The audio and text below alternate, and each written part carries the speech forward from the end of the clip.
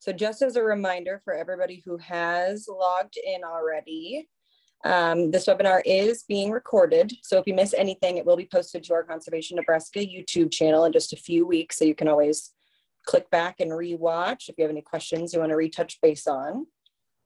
And I'll just do a pretty brief introduction. My name is Ashley Stolman. I'm one of the Northeast Region Conservation Nebraska Conservation Directors. And we're so excited to have you all here.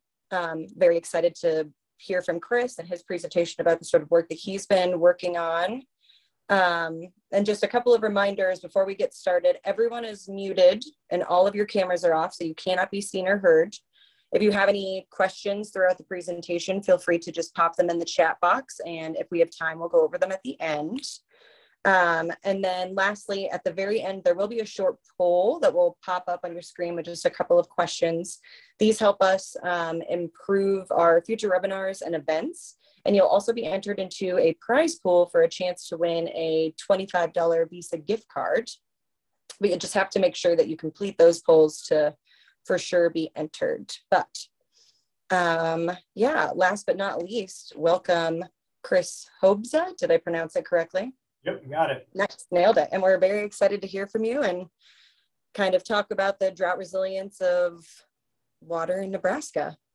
So can you hear me all right? I just want to make sure before I get started that volume's okay on my end. Yep, sounds good for me at least. Okay, very good. Okay, well, actually just introduce myself. I'm Chris Hobza. I'm a lead groundwater hydrologist for the Nebraska Water Science Center with the USGS here in Nebraska. I'm going to be talking about a project where we're looking at the drought resilience of the upper South Loup River. I'm going to be presenting this project on behalf of some of our other, project partners, John Solar, who's with the Utah Water Science Center, who's with USGS there.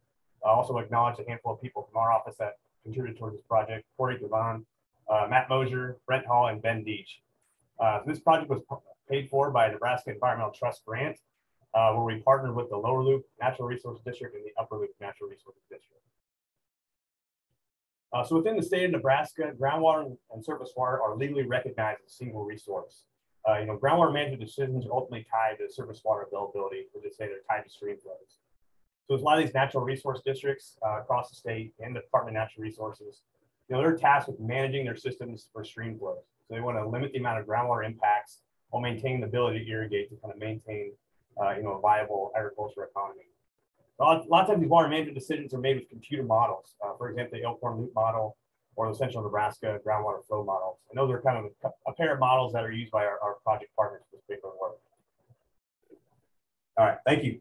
Thank you everybody for your patience. Yes, thanks. So Loup River Basin, kind of where our study project area is a really important hydrologic area for the state. It's located over the thickest parts of the high plains of the Oklahoma Aquifer. When we kind of think about places in the Upper Loup NRD, particularly Hooker County and Grant County, the saturated thickness can exceed 1,000 feet. And the Nebraska Sandhills is a really important recharge area for the aquifers of our state. It's able to kind of capture and kind of focus on the precipitation that falls within an area as groundwater recharge. And particularly at times of low flow, like literally we saw in 2012. 2012, the Loup River system is really important for increasing the flow of the Lower Platte River. A lot of the flow that we see during really low drought years is largely kind of the result of the Loup River system. So I think intuitively a lot of us understand this concept, the idea that groundwater and surface water interacts with each other. Water is exchanged between streams and aquifers, and there's a couple different situations that we typically see in the landscape.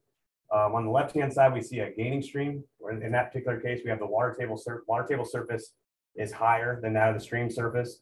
So water moves from the aquifer and is captured by the stream. And as you move downstream, you increase stream flow or discharge. And that's a situation we have a gaining stream or groundwater discharge. The opposite can occur, where the water table surface is lower than that of the stream. So the water moves from the stream and replenishes into the aquifer. And so as you move downstream, you decrease the stream flow. It's considered a losing stream and something called groundwater recharge. Streams within the Loup River Basin typically are gaining streams that they receive groundwater discharge. We studied some of these groundwater discharge characteristics of the previous study in the Loup River Basin. We used thermal infrared imagery collected from the air to understand the spatial characteristics of groundwater discharge. We collected that information back in 2015 and 16. So ultimately, we looked at all this imagery we collected up and down the South Loup River, the Dismal River, and the North Loup River, and we kind of tied this back to geology to kind of understand some of the different patterns we saw in the imagery. And I'll show you some example imagery right here. So this is going to be some example imagery from the North Fork of the South Loup River. So this is going to be a little tributary in central Logan County that's going to kind of meet up with the South Loup River just east of Stapleton, Nebraska. And kind of what you're seeing in this image is you're seeing these kind of like this, you can kind of make up the trace of that stream, that orangish color. And so the warmer colors indicate warmer stream temperatures. And so we collected these data right before prior to the onset of ice in November. And so those warmer colors indicate warmer temperatures. You can see the kind of along the margins of the stream, particularly have breaks and slope. You can see some of these warmer blobs, which are locations of groundwater discharge. So we can see that this little stream, it only runs for about 4 miles, has a ton of these focused groundwater discharge points in the springs that really increase the flow of that little tributary. If we move a little bit upstream of that, kind of more in western Logan County, the South Loup River is much smaller. Kind of this is near the headwaters. It's kind of really tightly meandering through this kind of meadows and rangeland. We can see there's a lot of these really focused small springs that kind of sustain flow. In this particular case, the stream's really small. You could likely probably step across it. But again, we can see like a really high concentration of some of these different groundwater discharge points. So we look at a map of the stream system that we're interested in. Kind of this upper part of the basin, groundwater discharge is focused, through these quaternary deposits, which is kind of indicates, that's kind of a characterization, relative to those sediments ages, but it really means it's those superficial deposits of fine sand and silt. And that's where that groundwater is upwelling through. If we kind of see what those look like in person, here's a couple look at some of the larger springs that we saw in that stream reach. We can see they kind of upwell through some of this, some of these finer below sand, aeolian loss and things like that. You can see watercress there, which kind of indicates that that's always discharging, perpetually discharging that bigger case. We have kind of an interesting change in the geology as we move downstream, roughly just downstream of a stream gauge that we have at Arnold, Nebraska, which is just inside of Custer County. As we move downstream, you can see we've seen like a lot of small focused groundwater discharge points. Now we're seeing a handful of just much larger discharge points that appear to be producing and contributing a lot of stream flow to the South Loup River. So we can see that here's some of our imagery. We can see some of these larger points that are just to the west. And this is going to be an area that's just going to be 8 miles southeast of Arnold, Nebraska. And so kind of as the South Loup River flows downstream into Custer County, it incisors into these coarser gravel deposits. And they're generally going to be Pliocene in age. So this is kind of what some of those springs look like, on the landscape. You can kind of see these like a broad exposed sheet of coarse sand and gravel. Some cobble size, some stuff as big as your hand. And this groundwater is just kind of weeping from those exposed deposits and providing quite a bit of flow to the South Loup River in this particular case. That was something we kind of learned from and mapped with that aerial thermal infrared imaging.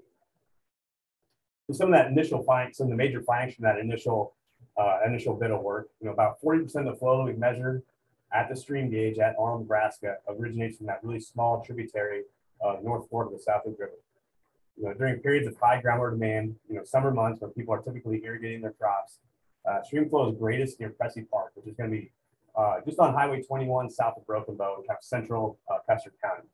We have the highest stream flow that we have in the South Loup River system at Cressy Park during these periods, kind of in late summer. And that stream flow generally remains steady or decreases as we move towards our downstream gauge there at Michael, which is just above the mouth where the South Loup meets up with the middle in Buffalo County. So that initial piece of work, kind of answered a lot of questions and kind of these patterns of groundwater discharge and how these, how the upper loop NRD and the lower loop NRD might kind of cooperatively manage their systems. But there's still some questions that remain. One of those questions was how would the stream flow of the South Loup River be affected by a multi-year drought? Kind of we're thinking about that drought in 2012 that really was really impactful, had a lot of kind of detrimental effects. What would happen if we repeated that drought a couple of years or 3 years in a row? And do the base flow characteristics change along certain regions of the South Loup River? People want to kind of understand what's the resilience of base flow along these different regions of South Loup River, just because it might different NRDs and different locations might have to have different management strategies to kind of maintain stream flow in particular systems. So to kind of answer some of those questions, I'm going to introduce a few concepts here. The first one is going to be groundwater residence time. Generally what that is, it's going to be defined as the length of time that water remains in an aquifer as a parcel of water travels from a recharge area, so some kind of area remote from a discharge area, it might be like a hilltop or somewhere away from a stream. What's the length of time it travels from a recharge area to a discharge area? In this particular case, that's either going to be a spring or the South Loup River.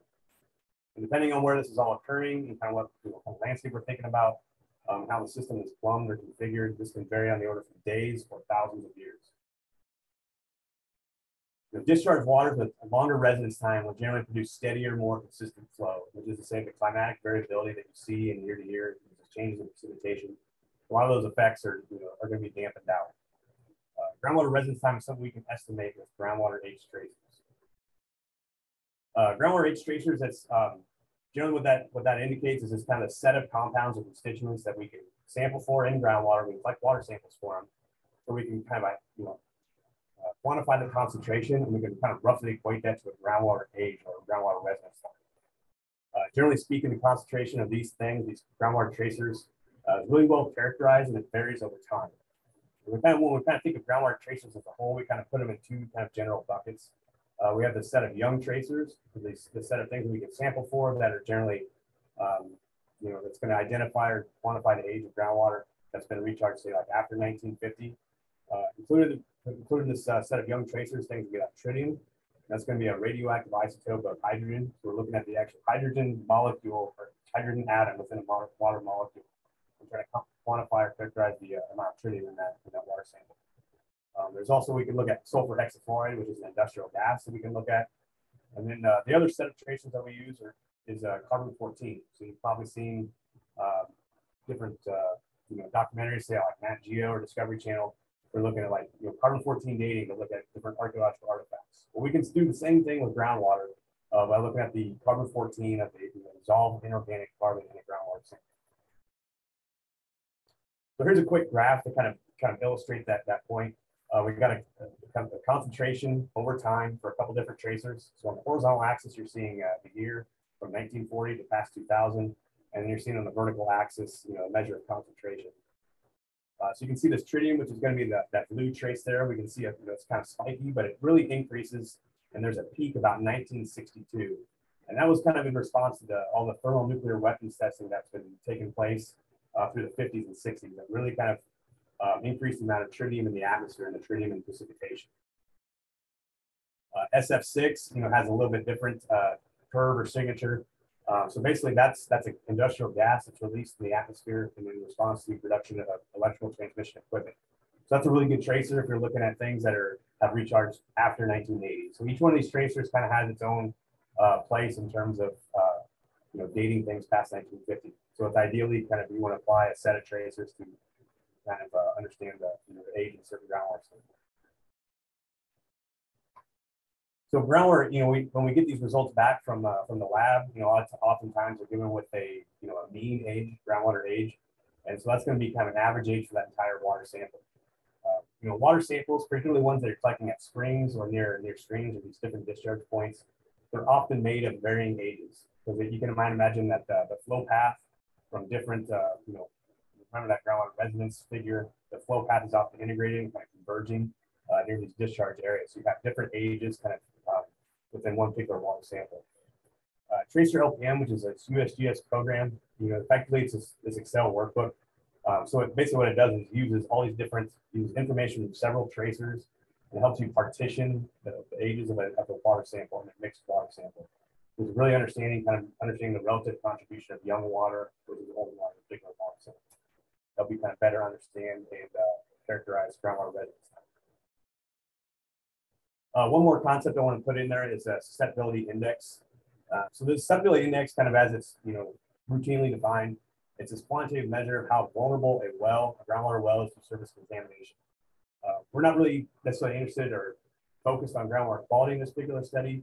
So we're going to be kind of using that metric kind of in a different context. In this particular case, we're looking at, in this particular case, we're going to look at more of the vulnerability to short-term conditions of climatic variability. So kind of one thing I just want to make sure I leave you with, it's a unitless value that ranges from 0 to 1. So values in this particular case that approach 0, they indicate an old water sample with a very broad mixed age distribution. So we have these values that are closer to 0, those are being less vulnerable to drought conditions. So just kind of remember that key concept. If we have a value of 1, that indicates a water sample with a mean age of 1 year and a very narrow age distribution. In that particular case, it's going to be much more vulnerable to short-term drought conditions. We want to discuss our overall groundwater sampling approach. So in the summer of 2019, we collected 20 different samples from wells and springs in the South Loup River, upstream from Presque Park, so everything kind of like from central Custer County west towards the headwaters in Logan County. We determined the mean age and the age distribution using the Tracer LPN workbook. We also calculated the susceptibility index and compared these different results from different sampling points from wells and springs in the quaternary deposits, so that's superficial deposits near the headwaters of the South Loup River, those coarser Pliocene gravel deposits, and some of these deeper wells in the overall formation in the springs. This slide kind of describes the different constituents we sample for. In addition to the age tracers, we collected data on major ions, so things like calcium, carbonate, and chloride. So basically, we use these to identify the relative contribution of these like kind of major ions. It helps us identify these major water types, so kind of like a geochemical fingerprint with different samples. We kind of take that information, kind of examine, with these sets of samples, and think about mixing between aquifers or mixing with surface water. We also collected samples for nutrients, so things like nitrate and phosphate. So those are largely, if we have high concentrations of nitrate, those are generally going to be the result of agricultural activities. It also kind of gives us a little bit more information in that it's indicative of post-1960 water when these commercial fertilizers were first applied to agricultural fields. We also collected stable isotopes. So if you remember from high school chemistry class that a water molecule is 2 hydrogens and 1 oxygen. And each one of those hydrogen and oxygen atoms has a natural stable isotope that doesn't break down. So basically you have these kind of slightly heavier water molecules. Those are going to kind of behave a little bit different in the hydrologic system. Because we're looking at these ratios of heavier isotopes of hydrogen or oxygen in that water molecule. And kind of that ratio becomes kind of a fingerprint for a parcel of water. Kind of ultimately what this does is kind of help us identify discharge source and timing of discharge. We'll kind of go over a little bit that later in the talk. And also, of course, we collected for age tracers as well. So here's a map that kind of shows our groundwater sample locations. We collected a handful of samples. We collected a handful of samples from these quaternary deposits, going to be indicated by the red squares. Those are going to be generally our shallow wells. We collected a handful of samples from these Pliocene deposits. Those are going to be our springs, where that Pliocene gravel is discharging water to the South Loup River. And that's going to be kind of primarily downstream of that Arnold stream gauge, which is indicated here by this green square. We also collected a handful of samples from the deeper overall wells, which is indicated by the blue triangle. So those will be some of our deeper wells across our study. Generally, all of our sampling points are very close to the South Loup River and kind of span everywhere from upstream from the stream gauge at Presque Park all the way to headwaters in Logan County. Also, we did some continuous water quality monitoring as part of this work to kind of supplement or kind of support some of the interpretations we had from our groundwater sampling. You might not be familiar with what continuous water quality monitoring is, but it's a continuous measurement of certain or key water quality parameters. So generally, we stick a probe or kind of a SON, which is a set of probes in a stream, and we continuously measure water temperature, dissolved oxygen, specific conductance, which is kind of the amount of dissolved solids in a stream or in the groundwater. And we can even continuously measure things like nitrate. Typically, we've got a handful of these out, ongoing right now. We collect this data typically at stream gauges, but we can also collect them in wells or springs. And primarily, the focus is on water quality studies, but we kind of put forth on this to kind of more study, provide a little more supporting information for our age tracer findings. Kind of show a little bit of that information a little bit more. We had 3 different sites that we instrumented with, where we collected continuous water temperature, specific conductance, and gauge height, which is kind of the height of the spring, the pool or the water surface at spring with these different streams. We also collected discrete stream flow or discharge measurements during our site visits, servicing that SON and recalibrating. It's ultimately what this continuous information is going to let us know is understanding how these springs respond or how the stream responds to precipitation events or persistent dry conditions. So it kind of gives a little more information, a little more softer information about how this system responds to different hydrologic stresses. So we're kind of in a dry period right now in 2022, but if you kind of remember back to 2019, things were quite a bit different. That was a particularly wet year. You had a number of wet years in a row. 2019 was kind of the cherry on top, so to speak. Typically in our study area, it's a broken bow, about 23.6 inches per year is kind of considered normal. Stapleton, further to the west, a little bit less precipitation, 23 inches.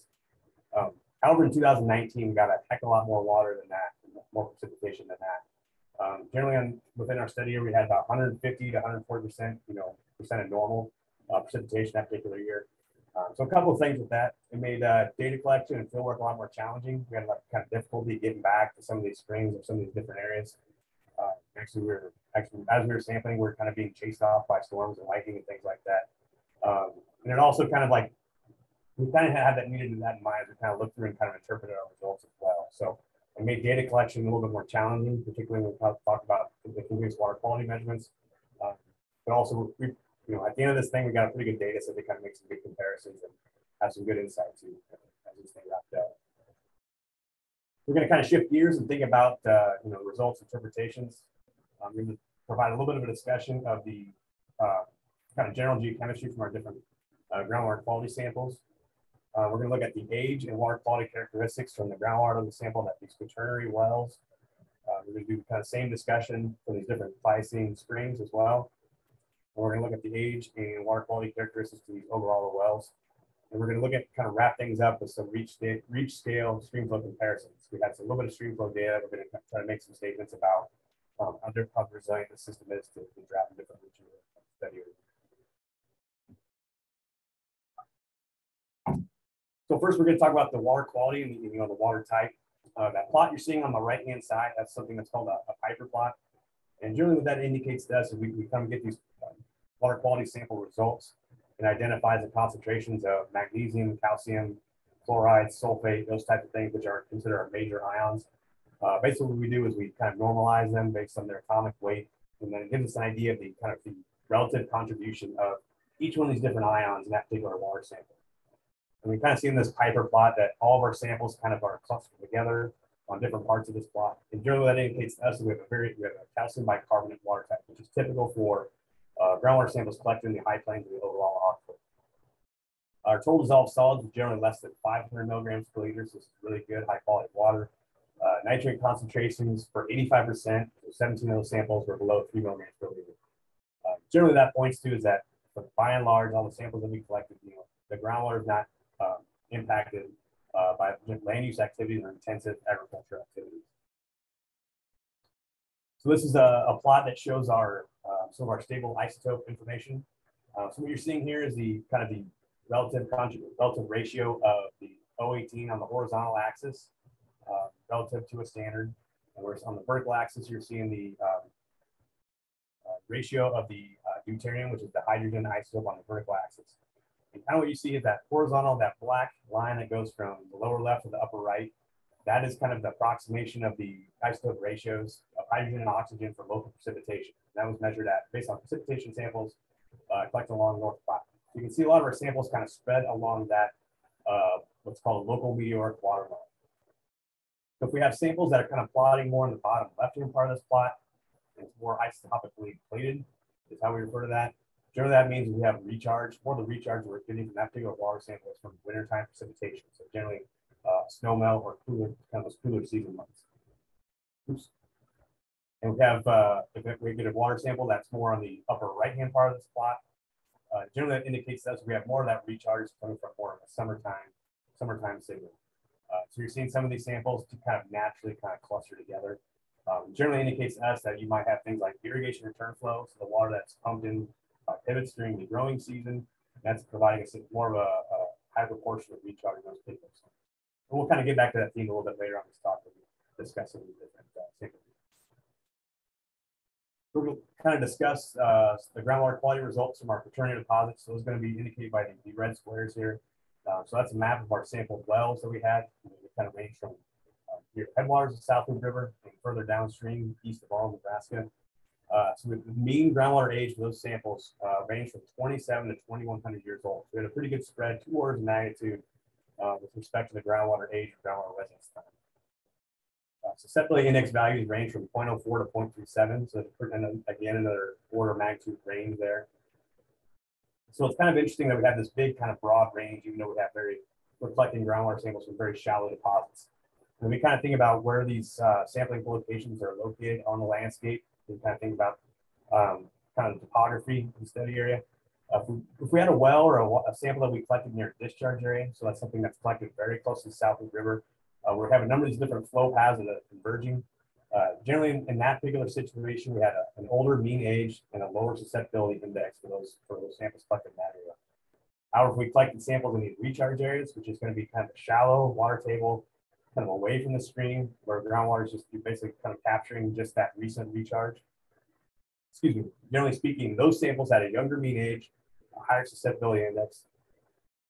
They also had higher concentrations of total dissolved solids and chloride. So generally, that indicates to us that these areas are going to be younger, and they're going to be tend to be more impacted by agricultural land use activities in those cases.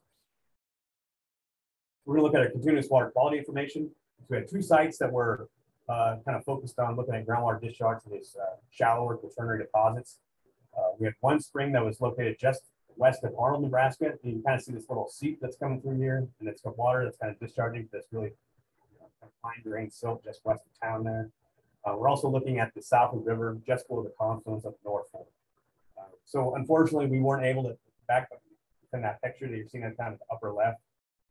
You know, the North Fork South Loup is a really kind of marshy area. We get a lot of groundwater kind of coming in. And then in 2019, it just, you know, flooded a lot of this low-lying range like there. So we weren't able to kind of get back there to do a lot of that. So we set up our monitoring station kind of at a county road bridge, just below the confluence up below the North Fork River. So we'll show you some of that information here. So here's a plot that was collected just west of Arnold, Nebraska, that smaller spring that I showed you on the right-hand side of the previous slide. And so this plot is showing on the horizontal axis, we got our date. So this is going to showing about 2 weeks worth of data. And on the left-hand vertical axis, we're looking at gauge height. So that's going to be the height of the water level surface, this big okay. And on the right-hand vertical axis, we're looking at specific conductance, which gives you an idea of the amount of total dissolved solids in the water, in that spring water. And so on the blue trace is going to be our gauge height. So as we have rainfall event, we had a big rainfall event about the 15th of August. It produces really rapid high response in gauge height. So the spring came up quite a good ways and kind of receded down there. And we almost have this mirrored response with specific conductance. So you're kind of seeing some of those ions that are typically in the groundwater being diluted by recent precipitation. Specific conductance remain low after the recession. So, you know, we had specific conductance that remain kind of below kind of our base level of 500 microsiemens per centimeter after the gauge height or the flow had receded. So generally, that indicates to us we have groundwater discharge plus surface runoff. You know, the groundwater discharge in this particular case is surface runoff is recent precipitation. It generally indicates very young water in that particular system with discharging to the river. And we have a, you know, as we kind of move further west to our side, that's on the South Loup River, just below the confluence of the North Fork. In this particular case, we're looking at an entire season's worth of data. So if you look at the horizontal axis, this goes from about May of 2019 all the way through October 2019. And so we can see some of these larger rises in gauge height. That's going to be on the right-hand vertical axis here. So we have to see these larger rises in gauge height. They coincide with generally large increases in specific conductance. With gauge height and specific conductance largely near each other. It's kind of the opposite relationship that we had in our previous site. You can imagine that picture I showed you, that kind of low-lying rangeland, that's that water. You have this increased precipitation, you have rising groundwater levels. It's mobilizing these ions that are accumulating below the root zone, those different of the plants on the rate zone there. So in this particular case, you have increased specific conductance, more dissolved solids that are caused by increases in groundwater discharge. So if you have increases in groundwater discharge, you have higher stream connectivity in this particular case. Kind of a unique relationship that we saw at this particular site. And kind of superimposed on that kind of broad kind of pattern, you see some of these drops in specific conductance when you have really intense rainfall events that fell on the land surface that are kind of diluting some of that groundwater discharge. So we're going to look at our kind of move a little bit further downstream and look a little bit deeper in the subsurface here and look at the groundwater age and water quality characteristics from our Pliocene age wells and springs. So we collected samples from 2 different wells and 8 springs that you're seeing here mapped on the right-hand side. And we kind of split those out into 2 different groups. We have this Western Pliocene group. So that's going to be the orange dots that you're seeing at this this location here, kind of in the a little bit northwestern part of this part of the map. Generally speaking, if you were to kind of like just kind of broadly characterize the water quality characteristics, generally those samples had higher concentrations of chloride, they had high concentrations of nitrate, and they had generally high, the carbon-14 values had high percentages of modern carbon, which is to say they were young, by and large, younger water. We're going to look at a plot that was created here. So on the horizontal axis, you're looking at carbon-14 in percent modern carbon. So if you have high percentages of modern carbon, kind of around 100, that's generally indicate you have a very young water sample. On the vertical axis, you're seeing chloride concentration in milligrams per liter. As we kind of made that particular plot, our samples kind of naturally kind of cluster together. That Western Pleistocene sample group generally had higher concentration of chloride, and this more modern carbon in that particular case. And if we look at our Pleistocene sample group, which is just a little bit further downstream in our system, generally speaking, they had lower concentrations of chloride and nitrate, and they kind of just a lower percentage of modern carbon. They were considered older. So within a Western Pleistocene age sample group, the stuff, these orange dots here, closest to Arnold, Nebraska, the mean age of those samples range from 18 to 77 years. The susceptibility index values range from 0.148 to 0.257.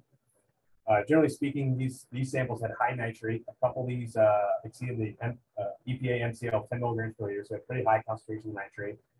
And there's slight enrichment of oxygen 18, so kind of plotted in that upper right-hand part of that plot. And those are going to be largely going to be the effects of intensive groundwater irrigation. So you get higher, more recharge occurring in the summer months for those particular samples. And if we kind of think about the regional groundwater flow direction, which is going to be east, a little bit northeast, the likely recharge area for the water that's discharging with these springs is going to be this area that's going to be indicated by these pivot circles, really intensely cropped or heavily irrigated areas here just in the west and south corner. If we move a little bit further downstream, this Pleistocene sample group, so just a few miles downstream, we see totally different geochemical and age characteristics. The mean ages of these particular groundwater samples range from 1,200 to 6,700 years. The springs that we collected range from 1,900 to 2,900 years old. Generally, in this particular case, we're looking at a mixture of modern water that's recharged after 1950 and pre-modern waters. This will be a mixed water sample. Susceptibility index values approach 0 and range up to 0.23. Generally speaking, these samples have low concentrations of chloride, nitrate, and they also have high concentrations of silica, which is kind of the importance of the kind of context of that is if you have samples that have high concentrations of silica, generally indicates you have a longer contact time with the aquifer sediments. It generally results in more dissolved silica. So the likely recharge area, we kind of think about the regional groundwater flow direction, is this kind of outlier, this this patch of Himalayan sand dunes in the southwest. That's going to be largely what we're identifying as the groundwater recharge area for those springs. We're looking at our continuous water quality information. We had one site that was set up draining a couple different springs that we sampled with that previous set of sampling results I mentioned. So the spring 30 that's coming in here off the right-hand side of this, that bottom left photograph, and then spring 27, which is kind of discharging an area on the upper left-hand of that bottom left part of the photograph as well. We're showing us kind of a similar plot as we showed before, in that we're looking at that same storm event in August. We're looking at about 2 weeks of data on the horizontal axis. On the left-hand vertical axis, we're looking at gauge height. So this is going to be in feet. And on the right-hand vertical axis, we're looking at specific conductance from about 0 to 250 microsieverts per centimeter along that axis. We can see that rainfall does produce really rapid increase in gauge height, but only just a couple tenths of a foot, so really small, a small increase relative to that other sampling location or that other monitoring location. And it does show a immediate drop in specific conductance. But by and large, we're looking at this information. It looks like we have very little variation in stage, not much variation in flow, even though we had a really wet summer in that particular year, and then very little change in specific conductance. Generally, what it indicates to us, it kind of makes the case that very steady, consistent flow, consistent with a groundwater discharge with a wide age distribution. For this particular case, groundwater sampling results and the continuous water quality monitoring results really agree well with each other.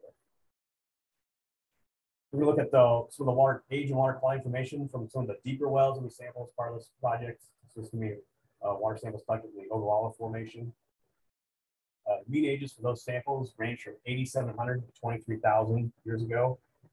Susceptibility index values approach 0, so very low, so 0.012 to 0.02.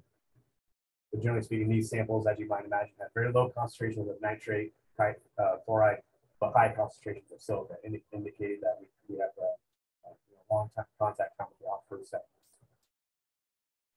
So near the South Loup River, generally we had a pair of monitoring wells that were completed, near the stream here.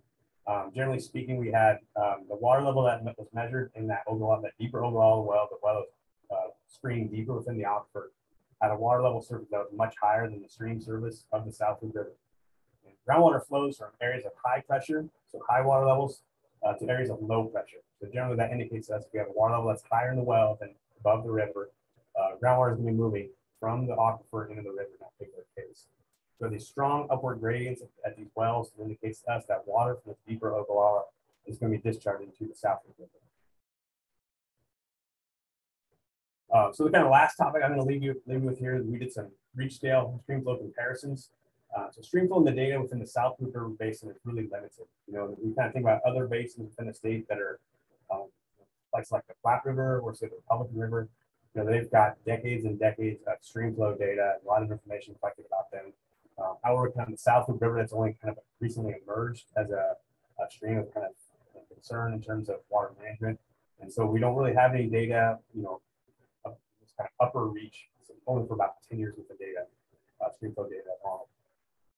So we did a comparison of the area normalized stream flow, which is just kind of a term that means we take the stream flow that we measure in cubic feet per second and we divide it by the drainage area. And kind of what we're doing is we're identifying how much stream flow that each square mile of that basin is contributing to the stream.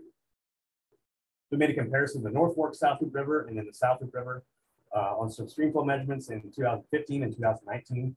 And we also looked at the information collected at these different stream gauges. One that's collected at the South Loup River in Arnold, which is kind of draining this area that's draining, collecting groundwater discharge with quaternary deposits, shallower sediments. And then we looked at Cressy Park as well, which is going to be a little bit further downstream. That's going to be an area that's going to be picking up a lot of that groundwater discharge from these coarser Pleistocene deposits. So we kind of make a comparison of the upper South Loup and the North Fork South Loup River. The area normalized stream flow of the North Fork and the South Loup range from about 0.31 to 0.46 cubic feet per second per square mile. So generally what that means is like for every square mile of the North Fork South Loup Basin, it was producing 0.31 or 0.46 cubic feet per second of stream flow. If we kind of compare that with the upper South Loup River, it's going to be contributing about 0.014 to 0.05 cubic feet per second per square mile. If we look at typical sandhills rivers, so things like the Dismal River, the North Fork River, or the Middle Loup River, the North Loup River, the Middle Loup River, typically they're going to contribute about 0.16 to 0.33 cubic feet per second per square mile, which is kind of interesting. Excuse me. Go back here. So, which is kind of interesting in the sense that we the North Fork South Loup River is almost doubling that what we consider a typical sandhill stream. And what that indicates to us that the North Fork and South Loup River might be kind of intercepting groundwater discharge from other surface water drainage basins. And so we're going to look at some reach scale stream flow comparisons of the South Loup River measured recorded at the stream gauge at Arnold and Cressy Park from May of 2019 to October 2019. If we look at some of the area normalized stream flow of Arnold, these areas that are draining these quaternary deposits, they range from typically they are average around 0.05 cubic feet per second per square mile. However, if we move downstream towards Cressy Park, that increased to 0.2 cubic feet per square mile. So that suggests that the South Loup River upstream of Cressy Park, and within that reach between Cressy and Arnold, is likely much more drought resilient compared to the upper reach upstream of Arnold. So some of the significant findings of this work, well screened and quaternary deposits indicated a mix of ages, consistently mixed values. As we had groundwater samples collected in these recharge areas, they're going to be younger, have a higher susceptibility index, and more sensitive to climatic changes. However, we collect groundwater samples these closer to the discharge areas, generally speaking, they're going to be lower, have a lower susceptibility index value, and less sensitive to climatic changes. These Pleistocene age wells and springs, so you have these areas that are downgraded of intensive groundwater irrigation. Generally, those can be younger groundwater samples with higher susceptibility index values. However, with were within that area of downgrade of the Ionian dunes, it's generally going to be a mixture of older and younger waters. They're going to be more tolerant and less sensitive to climate change. So we have a comparison of our discharge area. It indicates that the the area that was upstream of Arnold Stream Gauge is going to be more vulnerable to drought conditions. Well screened, the overall formation generally have the oldest mean ages with a very broad age distribution. Water levels from paired wells indicate that we have a substantial amount of groundwater discharge from the OR to the South Loup River. Ultimately, we kind of deliver these roles to water managers in the upper and lower Loup and natural resource districts. Hopefully, giving them a little bit more, a little bit more to stand on, which makes them defensible groundwater management decisions. Hopefully, anticipate the effects and kind of mitigate the effects of a multi-year drought. With that, I can open up to any questions that anyone has. So fascinating.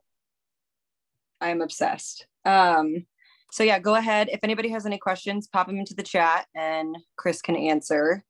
I'll put up the poll for us in just a moment, but I also have a couple of questions. So I know that we're in a severe drought currently in Nebraska still, correct?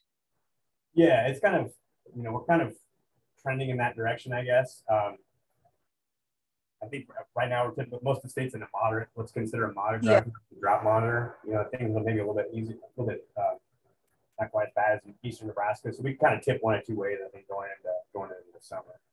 So. What do you think? So like as a whole, you kind of said that right now we think resilience is pretty good for like the older sections, and then like lower sector, the younger sections have a little bit like more susceptibility to dramatic like climatic variability. What are some things that the state of Nebraska is doing to like improve resilience currently outside of like doing studies like these? Is there like statewide management currently? I mean, so the Department of Natural Resources, they work with these, local NRDs, natural resource districts. And I think that the biggest thing that sets, if you look at the High Plains Aquifer stretches from Nebraska to Texas, the northern High Plains where we sit in Nebraska, we manage our systems based on stream flow. So that's kind of what suggests that we have a very sustainable use of the system for not every part of the state, but a good part of the state. Yeah. So generally, if you're kind of managing by stream flow and you're kind of using that as the pulse of which you're making your decisions, that kind of sets you ahead in terms of Kansas or Texas, where you're just kind of managing depletions.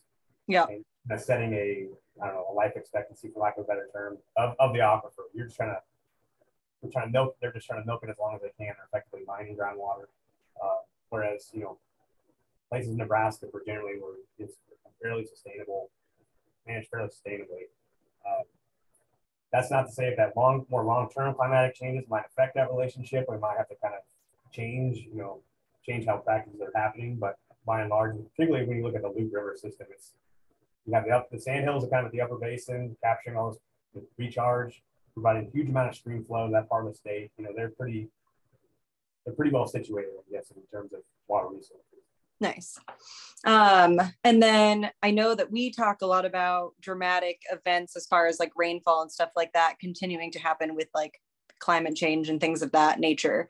How would you how severely will those dramatic like rainfall events affect outside of like testing? Does that affect resilience at all? Or so I mean, I think initially there was the motivation for the study. They identified these different tributaries of the South Loup River, and I think they wanted to capture some of these big rainfall events and big runoff events, capture behind say like a dam or kind of check it up, and then release it downstream when it's needed at different periods of the year. That was kind of an idea. They kind of explored that a little bit, and it just wasn't going to provide the amount of flow that they needed. But I think people are always looking for ways to try to capture trying to make use of those big rainfall events. So kind of an example of that is the North Platte River Valley, kind of around Scotts Bluff in that area. They had a lot of flow. Like 2013, there's a lot of water coming through the North Platte, especially in the South Platte system. They took water, diverted it, all that flood water, diverted it in some of these irrigation canals, and kind of stopped it. Kind of dammed the water of these irrigation canals just for intentional recharge. Yeah. Where the infrastructure is in place, you can kind of make use of some of those higher flows to kind of for intentional recharge. Which is so cool. It's so cool. Well, I don't see any questions popping up right now. I'm going to go ahead and send out our poll real quick. And then as always, if you are interested in more events like this, you can always check our Facebook page. We've got lots of stuff upcoming. The summer gets very populated with webinars and in-person opportunities. And then upon the end of this, remember that the posting will be posted in a couple of weeks to our YouTube channel, so you can always watch back or send it to your friends. And then I'll also follow up with just some reminders at the end and send everybody just a follow-up email. So do you have any other last minute things you want to say, Chris?